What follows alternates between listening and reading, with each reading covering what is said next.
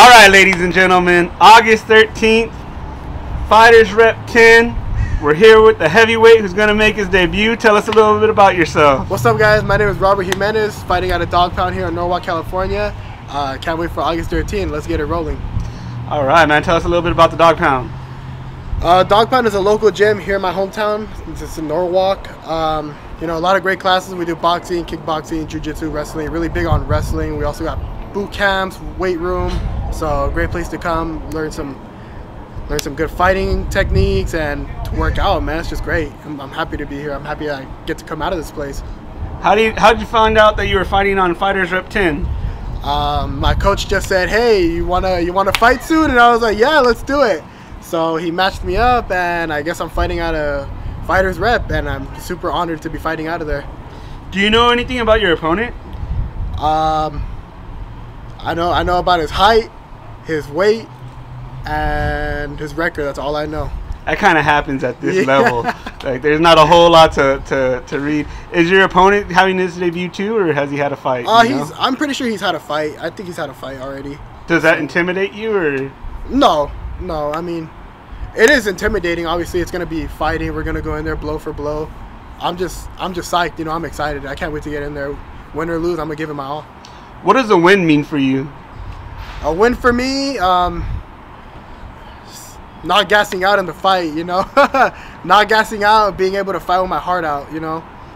It'll be great to put on a show for everybody.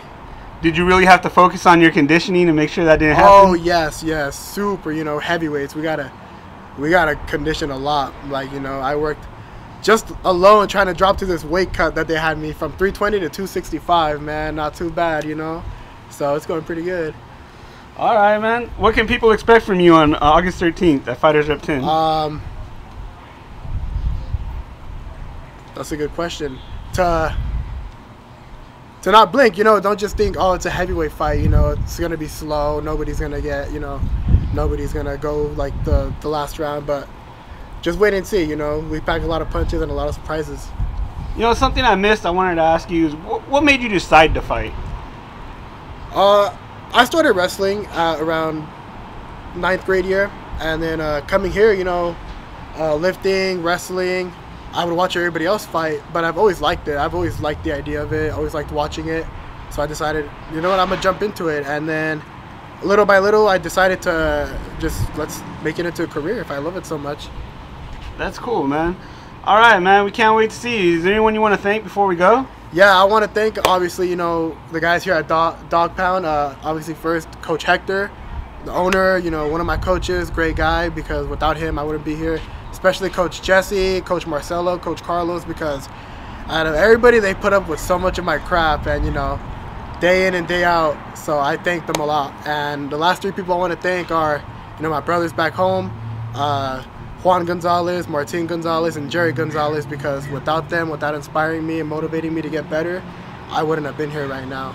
So I'm super thankful for all of them. Awesome, man. Can't wait to see you on August 13th. Fighters Rep 10.